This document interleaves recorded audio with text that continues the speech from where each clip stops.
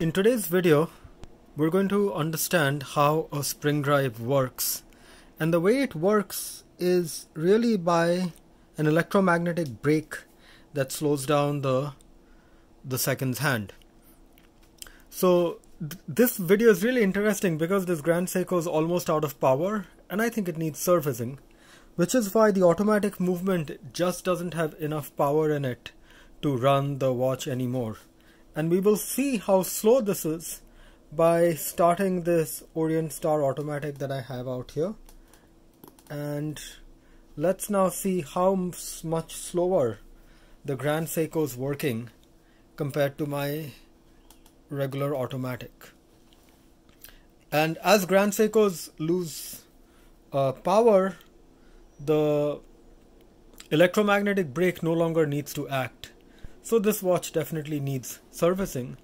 As you can see, the time will just keep, its error is just going to be spectacular because it's just out of juice.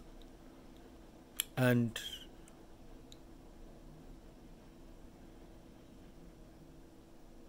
we will realize it's almost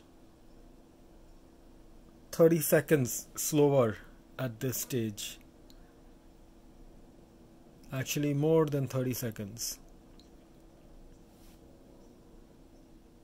So yeah, that's exactly what happens to Grand Seiko's spring drives as they start running out of power, because the automatic movement now needs to be regulated because it's slowing down.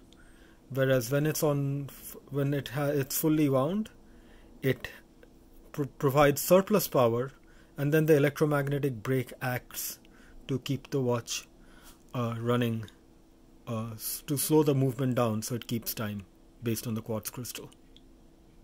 Thank you for watching. Hope you guys enjoyed the video, and please be sure to hit like and subscribe to my channel, and I will see you on another video.